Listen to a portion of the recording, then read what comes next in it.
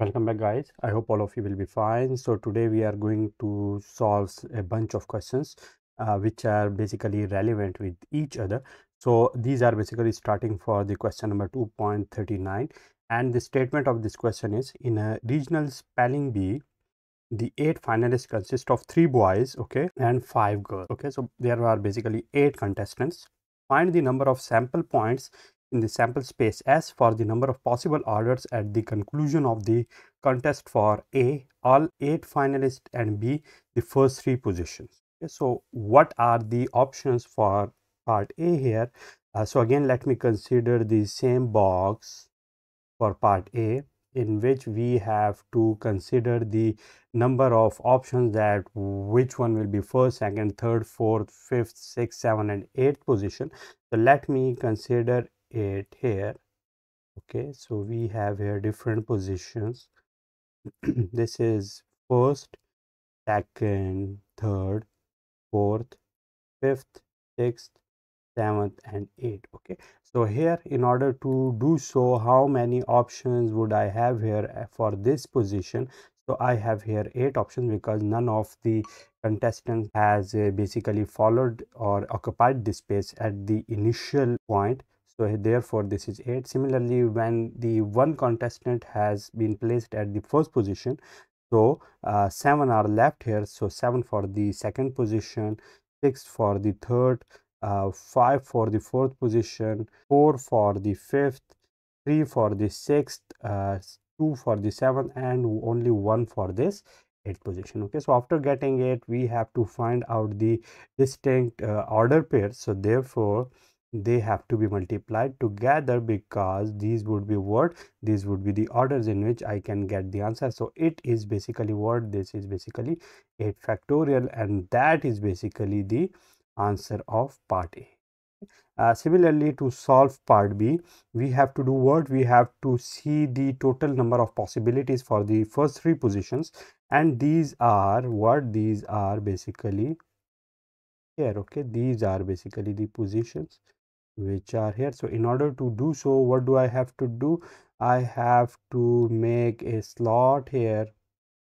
Okay, and this would be what, it would be consist of these 3 options. So it is, let me have first position, then second, then third. So as we have done here, there would be 8 possibilities for the first position. Similarly, for the second we will have 7, and for the third we will have 6. So 8 multiplied by 6 multiplied by 7, and this is what, this is 8, 6, 56. So 56 multiplied by 6, so this is 36, so 336. Okay, yes, so these are basically what, these are the number of possible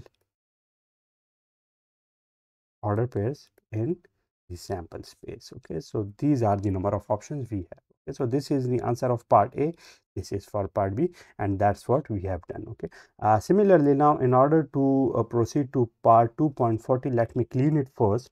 So after cleaning it, we will see that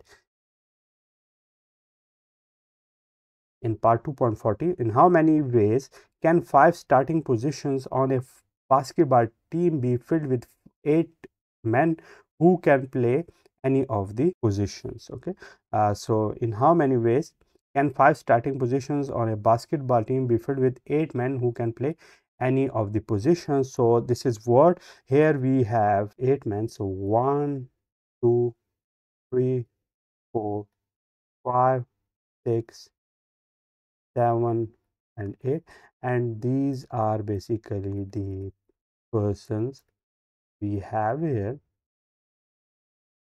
Okay, these are the total number of options, and out of them we have to fill the 5 starting positions, which are basically here. Okay, so these are basically the 5 starting positions. So 1, 2, 3, 4, and 5, these are the 5 positions. So any one of them can take these positions here. So what would be the option? Either he will be here, or he, and so on. Okay, so any one of them can be here. So when this is filled out, the other can be here, and so on. So again, following the same procedure, in which I have to see that how many options would I have here. So here I will have 8 options. Okay, here I will have 7 options. When this is occupied, this is 6, here 5, and here 4, and multiplying them together, I will get the answer. Okay, so this is one of the solution. Another solution is the we can see that here, out of the 8 persons, I have to fill the 5 locations. So this is the problem which is called the problem of permutations. Okay, permutations. So what does it mean? Permutations are usually represented by NPR, and these are basically n factorial divided by n minus r factorial. Okay. So here in these sort of questions, what is the value of n? So these are basically the n, where the value is 8, because these are the total number of options we have to get and fill the positions which are r, and that is 5. Okay, so now let me fill out these positions, and we will see that what options would I have here. So I will have here 8 factorial divided by 8 minus 5 factorial.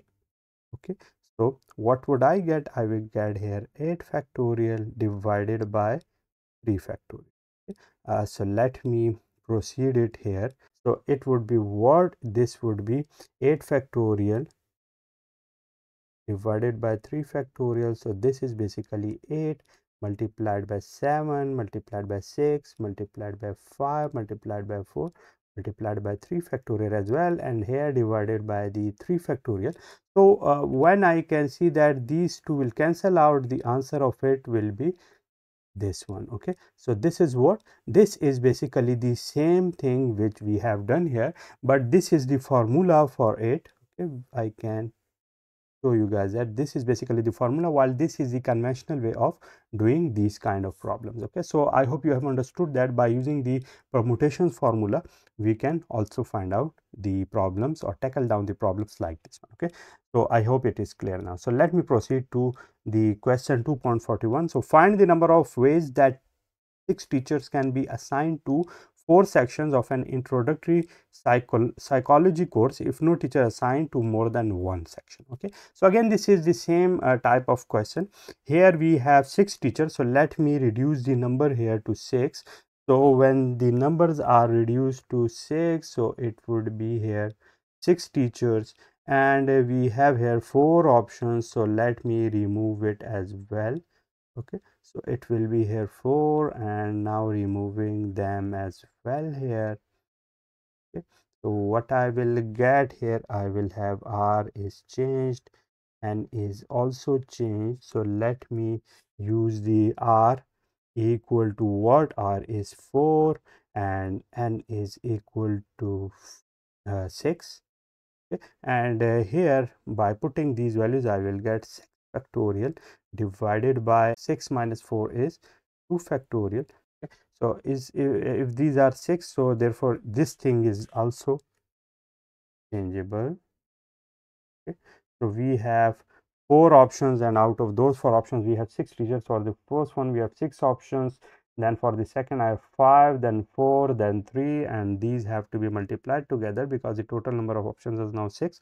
So therefore now also putting the values here in this formula by the formula method, what we can do here is that here we can also have 6 multiplied by 5 multiplied by 4 multiplied by 3 multiplied by 2 factorial whole divided by the 2 factorial. These two will cancel out, and we will see that the answer of it is just like here we have in this question. Okay, so this is the same method we have previously seen.